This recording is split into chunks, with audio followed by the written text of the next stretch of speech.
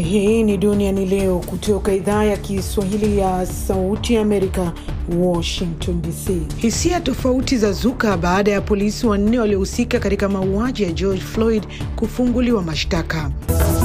Wapiganaji wanamgambo wa Kodeko wamewaua watu 16 katika mapambano kwenye kijiji cha kaskazini mashariki mwa DRC. Virusi vya Ebola vimeathiri watu wengine 2 katika jimbo la Equator magharibi mwa DRC.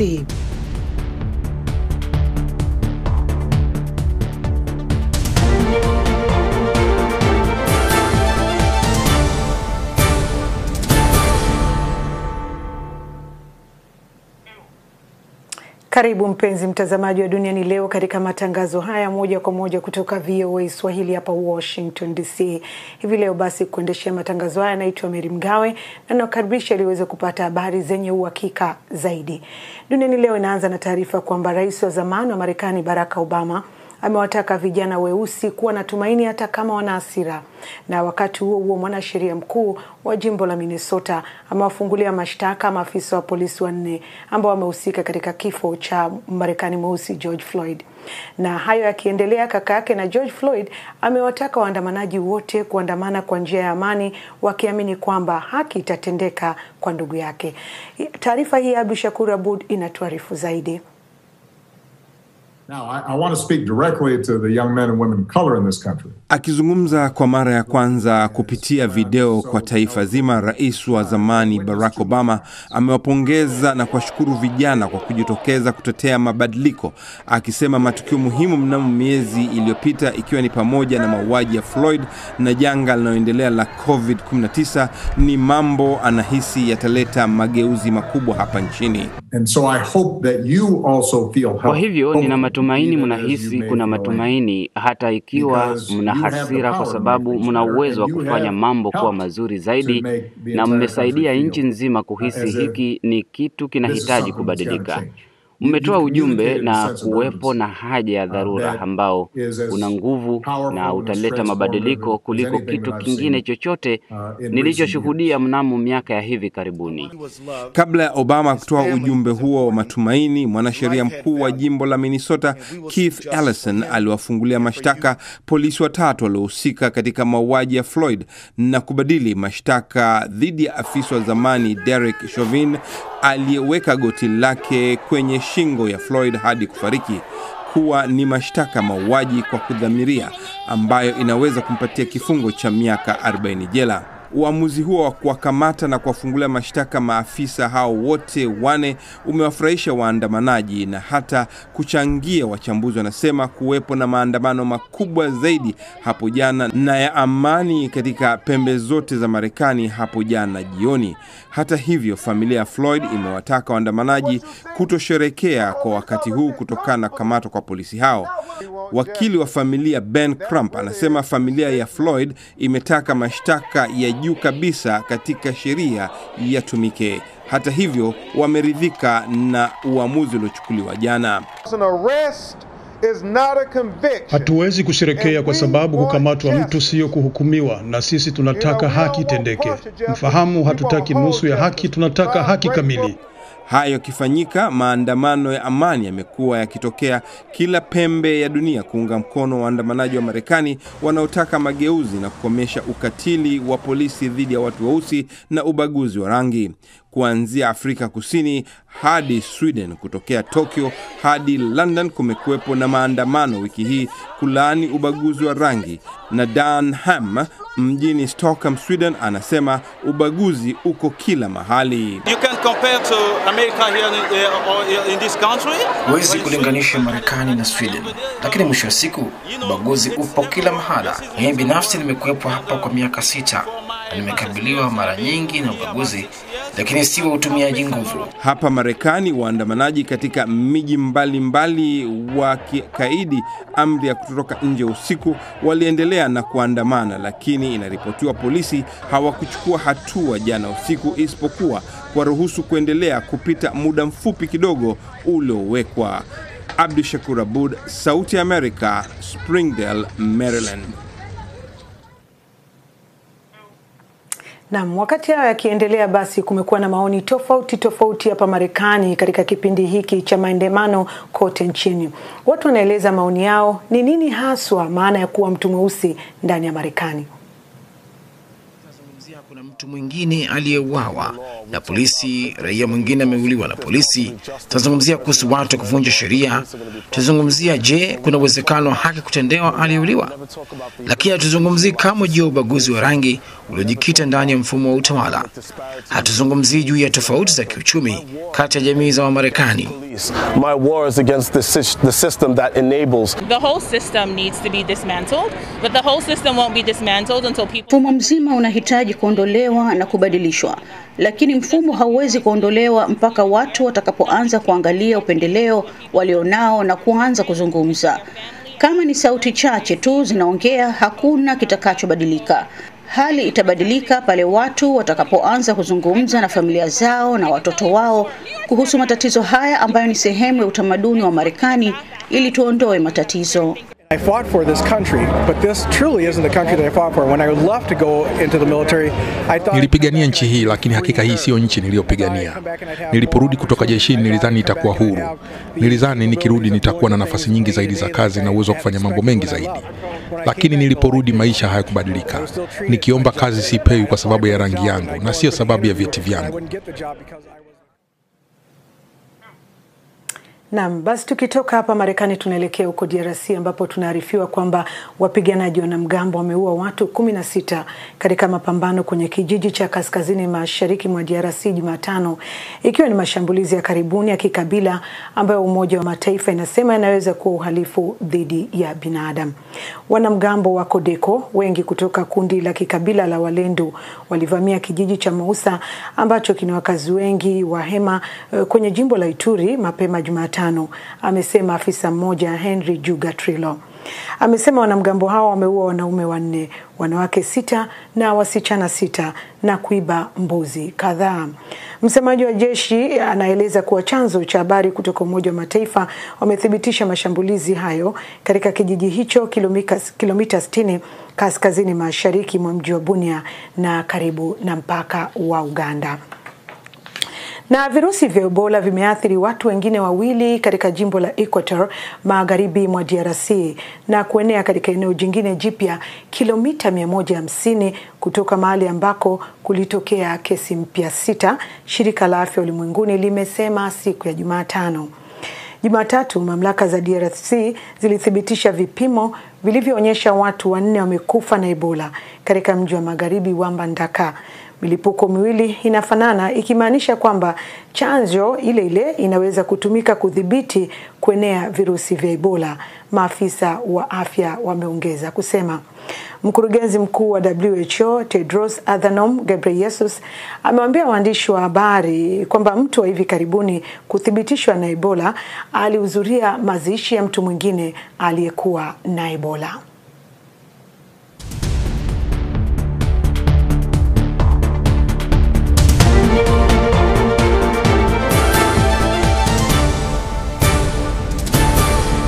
Watu wa Hong Kong wanaendelea kutafuta mbinu za kuadhimisha sherehe za Tiananmen licha ya mamlaka kufutilia mbali maadhimisho hayo kutokana na maambukizi ya virusi vya corona. Waandalizi wa maadhimisho hayo wamewahimiza watu kufanya sherehe nyumbani kwao. Wanawahimiza watu kuwasha mishumaa itakapotimia saa 2 usiku saa za Hong Kong popote pale walipo, kisha baadaye watulie kimya kwa muda wa dakika 1 na kufuatiwa na nyimbo pamoja na kelele. Bunge la Hong Kong limepitisha mswada unaofanya kitendo cha uhalifu hatua yoyote ya kutoheshimu wimbo wa taifa wa China, hatua ambayo wachambuzi wanasema ni ya China kutaka kudhibiti Hong Kong. Mamlaka ya safari za ndege nchini China inasema kwamba mashirika ya ndege 95 yaliyokuwa yamesitisha safari za ndege nchini humo kutokana na janga la corona yanaweza kutuma maombi ya kuanza tena safari zake. Haya ni kulingana na taarifa iliyochapishwa na gazeti rasmi la mamlaka ya safari za ndege China. Inakadiriwa kwamba idadi ya safari za ndege kimataifa zitaongezeka kwa kiasi cha safari 50 kila wiki kufikia Juni 8 na kuzidi safari 150 za sasa. Wakati huo Wizara ya Mambo ya Nje ya China imesema kwamba mamlaka ya safari za ndege ya nchi hiyo imewasilisha malalamishi kwa Wizara ya Uchukuzi ya Marekani kuhusu hatua ya kupiga marufuku ndege za China kuingia Marekani. Serikali ya Marekani imepiga marufuku ndege za China kuingia Marekani kuanzia Juni 16. Watu 1092 wamekufa kutokana na virusi vya corona nchini Mexico katika muda wa saa 24 zilizopita, ikiwa ndio idadi ya juu ya vifo kuripotiwa nchini humo kwa siku moja kutokana na virusi vya corona. Jumla ya watu 11,729 wamekufa kutokana na corona nchini Mexico. Idadi ya watu ambao wamethibitishwa kuambukizwa virusi hivyo nchini Mexico imefikia watu 101,238. Maafisa wanasema kwamba idadi kamili ya maambukizi huenda ni ya juu zaidi ya inavyojulikana, japo serikali inashutumiwa vikali kwa kufungua shughuli za kiuchumi katika baadhi ya sehemu za nchi siku chache zilizopita. Kimbunga kilichopewa jina la Nisarga kimepiga pwani ya magharibi mwa India na kusababisha mvua kubwa katika sehemu kadhaa za nchi hiyo. Kimbunga hicho kilichovuma kwa kasi ya kilomita 100 kwa saa na chenye upepo mkali sana kilikuwa kimetabiriwa kupiga mji wa kibiashara wa Mumbai kabla ya kubadili mkondo. Hakuna ripoti za vifo wala uharibifu mkubwa licha ya miti kuanguka na magari machache kuharibiwa. Zaidi ya watu 1,100 walihamishwa kutoka majimbo ya magharibi ya Maharashtra na Gujarat kabla ya kimbunga hicho, huku kukiwa na wasiwasi wa maambukizi zaidi ya virusi vya corona. Na New Zealand imeripoti kupiga hatua kubwa katika kupambana na maambukizi ya virusi vya corona. Mtu mmoja ambaye hajalazwa hospitalini ndiye anajulikana kuambukizwa virusi hivyo na hakuna maambukizi mapya yameripotiwa katika muda wa siku 13 zilizopita. Hata hivyo, kuna wasiwasi kwamba huenda maambukizi yakaripotiwa nchini humo itakapofungua mipaka yake. New Zealand imelegeza masharti kadhaa yaliyokuwa yamewekwa kupambana na maambukizi ya virusi vya corona. Watu 1,500 waliripotiwa kuambukizwa virusi vya corona kote New Zealand. 22 walifariki. Na Tanzania mwaka huu inatarajia kufanya uchaguzi mkuu wa rais, madiwani na wabunge, huku wekeka mbalimbali kuelekea kwenye uchaguzi huo ukifanyika. Vile vile tume ya uchaguzi imeweka tayari kanuni za uchaguzi. Vyama mbalimbali vya siasa vimeanza harakati kuchagua wagombea. Tusikilize taarifa hii ya Idu Weso. Chama cha Demokrasia na Maendeleo Chadema kimetangaza kuanza kupokea taarifa za watiania wa nafasi ya kugombea urais, sambamba na kufungua milango ya majadiliano ya ushirika na vyama vingine kuelekea uchaguzi mkuu. Uamuzi wetu wa kufungua mlango huu wa watiania wa urais haujafunga mlango wa majadiliano na vyama vingine venye dhamira ya dhati ya kweli ya kuiondoa CCM madarakani katika uchaguzi huu wa mwaka 2020. Kanuni yetu ya uteuzi wa wagombea uongozi katika vyombo vya dola ni kanuni mpya kabisa. Chama cha Mapinduzi CCM nacho kimetangaza vita na watu wa rushwa ili kupata nafasi za kugombea. Katibu wa itikadi na uenezi wa CCM Humphrey Polepole ameeleza kuwa CCM kimetoa namba maalum ya kupokea taarifa za wale wanaotoa rushwa kutaka nafasi za kugombea. Mchakato utaanza kwanza baada ya kuwa tumewatangazia. Kwa hiyo mtu yoyote asianze kufanya kitendo chochote ambacho kinaashiria yeye anataka kugombea kipindi hiki. Tume ya Taifa ya Uchaguzi imetangaza kanuni mpya za uchaguzi na maadili. Kwa mujibu wa taarifa ya tume hiyo ni kuwa wadau wamekubaliana na kutia saini kanuni hizo. Hata hivyo, baadhi ya vyama vimeibuka na kudai kukiuka kwa taratibu za uandaji wake. Tukajadiliana na kuna maboresho yalifanyika. Lakini jinsi mchakato wa kupatikana kwa maadili ya uchaguzi ulivyoendeshwa, sisi tunaona kwamba uliendeshwa kwa zimamoto. Kwenye maadili ya uchaguzi unakuta vitendo vinavyoruhusiwa na kukatazwa katika mchakato mzima wa uchaguzi.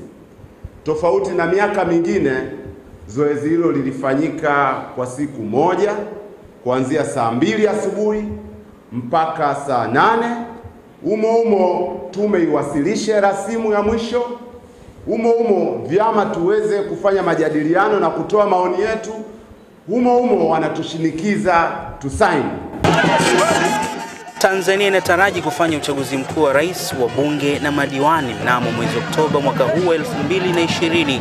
Na tayari maandalizi kuelekea mchakato huo muhimu yakiwa yameanza, huku wengi wakisubiri kuona wagombea wa urais kutoka vyama vya upinzani. Idi Wesu, Sauti ya Amerika.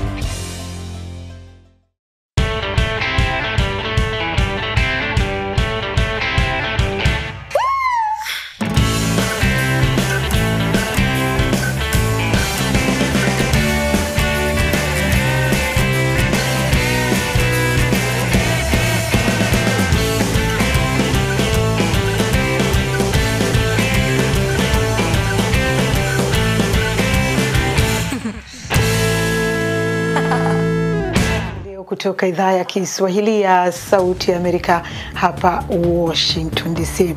Rais Uhuru Kenyatta wa Kenya ametoa agizo maalumu la kufutilia mbali taasisi ya urais na kisha kuivunja taasisi ya naibu wa rais. Ofisi hiyo sasa itakuwa chini ya ofisi kuu ya rais, ikiashiria kuwa ofisi ya naibu wa rais William Ruto haitakuwa na uhuru kama ilivyokuwa hapo awali. Tusikilize taarifa hii ya Ubabdi kutoka Nairobi, Kenya. Naibu wa rais nchini Kenya William Ruto anazidi kujipata kwenye hali telezi ya kisiasa. Hatua ya hivi karibuni ya Rais Uhuru Kenyatta kufanya mabadiliko kwenye ofisi yake ikibainisha kudorora kwa mahusiano kati yao. Mageuzi hayo yanajiri siku chache baada ya Rais Uhuru Kenyatta kutangaza katika sherehe za madaraka kuwa huu ni wakati mwafaka wa kufanyia mabadiliko muundo wa utawala. Hatua hiyo akisema itasaidia kumnufaisha mwananchi. Hata hivyo, mageuzi katika ofisi ya naibu wa rais yanazidi kuibua gumzo nchini. Mwanasheria Bobby Mkangi anahoji kuwa hatua ya rais haikuwa kinyume cha sheria kwa baadhi ya maagizo. Nadhani malengo yake makuu yanaweza kuangaziwa kupitia muktadha wa kisiasa uliopo kwa sasa, kwa sababu tukiangalia katiba yale madaraka na kama nilivyosema, madaraka, majukumu, mamlaka anayo ya kuweza kufanya hivyo kwa mara kwa mara, kuwateua kama ni mawaziri na kuwaondoa na kuwabadilisha. Kwa hivyo hilo anaweza kufanya. Kwenye mtandao wake wa Twitter, Jaji Mkuu David Maraga amesema hatua ya Kenyatta ni kinyume cha sheria, hasa kuingilia taasisi ambazo ni huru, jambo ambalo mwanasheria Bobby Mkangi anasema uainishaji wa ofisi na taasisi nyingine huru kama mahakama kuu chini ya ofisi ya rais haikubaliki kisheria. Katiba inasema kwamba hizi ni taasisi huru na katika utendakazi wake hazifuati maagizo ya afisi ama mtu yeyote mwingine, ila tu viongozi ambao wamechaguliwa kusimamia hizo tume. Kwa hivyo kwa kuziorodhesha katika hii amri ndio kunazua utata kwamba je, rais anatangaza kwamba yeye ndio atakuwa akiagiza na kuelekeza utendakazi wa hizi idara, ilhali katiba ni bayana kwamba hizi ni taasisi huru, au ilikuwa tu ni yeye tu kutangaza na kusema kwamba hivi ndivyo serikali ilivyo, taasisi za serikali zilivyo na serikali kuu iko hivi. Iwapo matukio ya kisiasa yanayoendelea kufanyika nchini yanalenga kutimiza ahadi zake Rais Uhuru Kenyatta, basi ni bayana kuwa angependa kutimiza ajenda zake 4 ambazo ni afya bora kwa gharama nafuu kwa wote, kubuni nafasi tosha za ajira na kufikia taifa lenye viwanda. Lakini wadadisi wa kisiasa wanahoji kuwa bila kumweka karibu naibu wake inadhihirisha kuwa uhusiano wao uko baridi. Kwa sababu pia naibu wa rais anaelewa kwamba chama cha Jubilee kikianguka, yeye pia katika azma yake ya kutafuta uongozi atakuwa na shida, kwa sababu yeye amekuwa katika hii chama cha Jubilee, katika hii serikali ya Uhuru Kenyatta. Kwa hivyo naona amefika mahali ameamua hata kama siasa ni mbaya, kwa minajili ya kumaliza na kutekeleza kazi ambayo walipewa na Wakenya, itabidi atanyenyekea na atashika mkondo ili amalize alichoanzisha. Hadi wakati huu, naibu wa rais William Ruto hajatoa maoni yake kuhusu matukio haya mapya yanayozidi kumdhalilisha kisiasa. Hoba Abdi, VOA, Nairobi.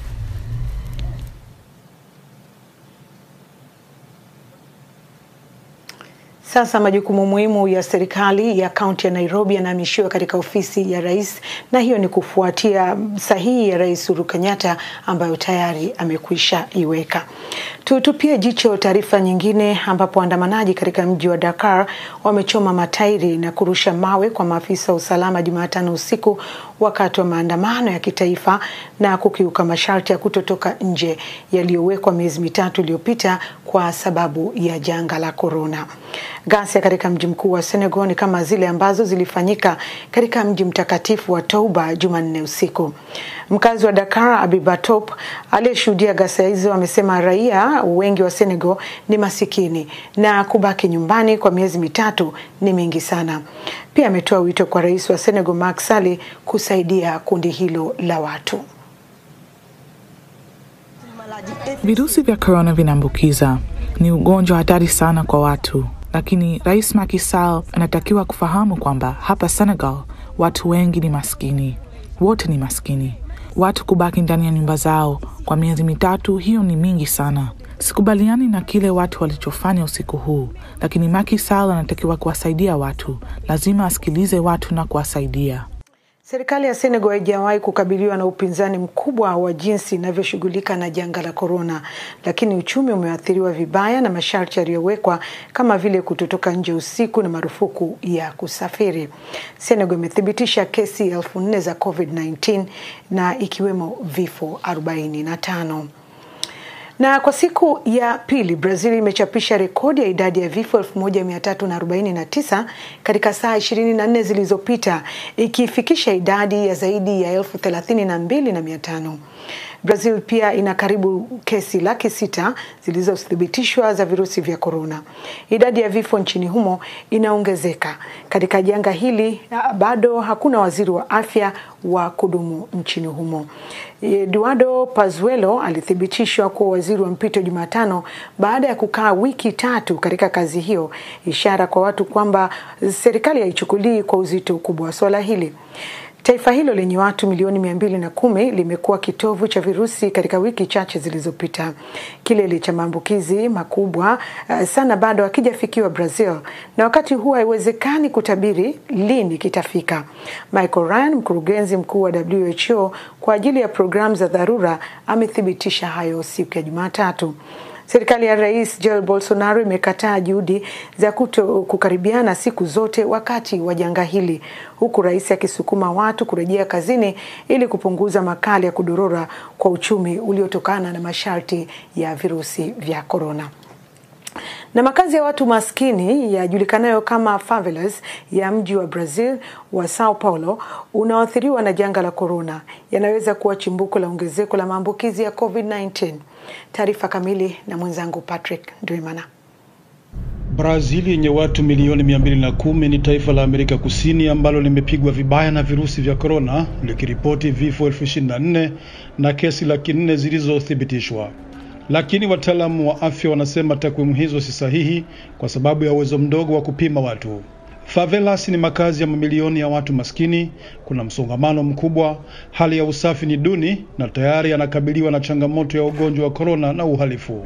Katika makazi ya watu maskini yaitwayo Tiradentes, kundi la waendesha pikipiki limechukua jukumu la kugawa chakula kwa wakazi na kuwapa taarifa kuhusu virusi vya corona na kuzima uzushi na habari za uongo, huku rais wa Brazil Jair Bolsonaro amepuuza athari za janga la corona. Vanderlei Rodriguez anaongoza kundi hilo la waendesha pikipiki. Wakati huu COVID haiko mstari wa mbele kwa familia hizi ambazo zitaamini kwamba ugonjwa huu ni hatari pale mmoja wao atafariki kutokana na ugonjwa huu. Ni vigumu kwa watu hao kuelewa na tumesikia wengi hawaelewi.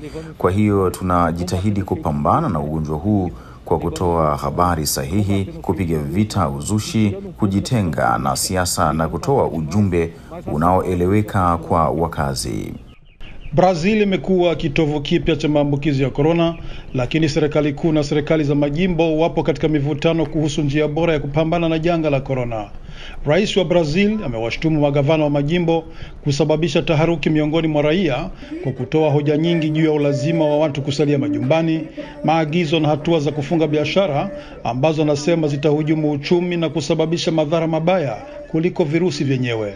Mkazi wa mtaa duni wa Tiradentes, Ruth Leite, amejitenga baada ya kuondoka hospitali ambako alibainika ameambukizwa virusi vya corona. Siku 14 tangu aondoke hospitali, hajapata matokeo ya vipimo alivyofanyiwa na anaendelea kukohoa. Nilikuwa kwenye foleni nikisubiri chakula. Basi watu waliposikia kama nilipata ugonjwa wa corona, watu walinivamia. Hadi sasa sitoki nyumbani. Nilipata uoga, sionyeshi tena uso wangu. Ninakaa tu katika kibanda changu. Bolsonaro, kiongozi wa mrengo wa kulia, amewafananisha viongozi wa mitaa na madikteta. Anawashawishi wafuasi wake kuandamana barabarani. Patrick Nduimana, VOA, Washington.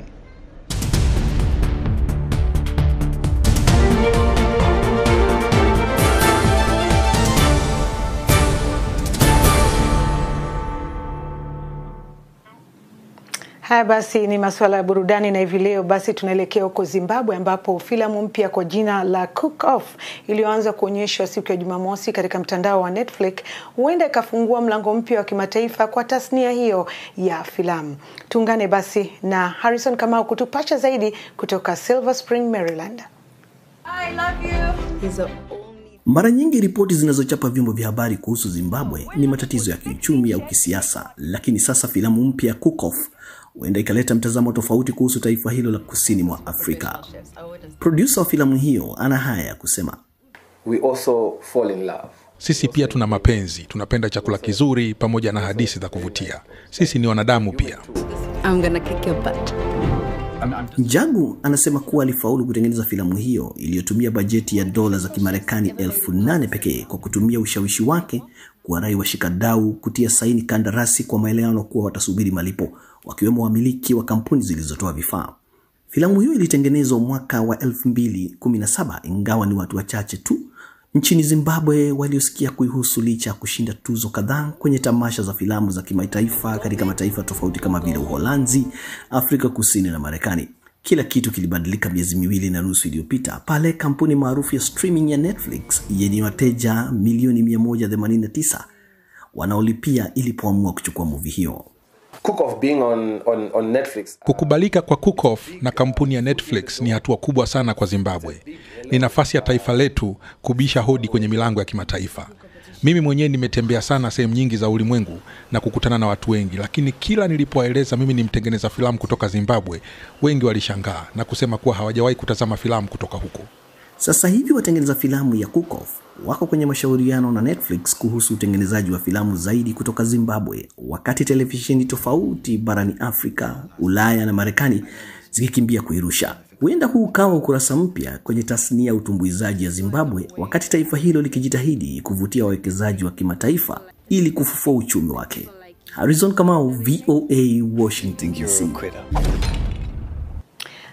Basi ni hayo tu siku ya leo katika Duniani Leo. Asante sana Harrison Kamau kwa taarifa hizo za burudani. Nikukumbushe tu kwamba tunafuatilia kwa karibu kuhusu mlipuko wa Ebola kule DRC, lakini vile vile maandamano ambayo yanaendelea hapa Marekani na vile vile kwingineko katika nchi nyingine. Naitwa Mary Mgawe kwa niaba ya wenzangu wote walioshiriki kuletea matangazo ya leo, na usiache kutuangalia tena hapo kesho katika Duniani Leo. Shukrani.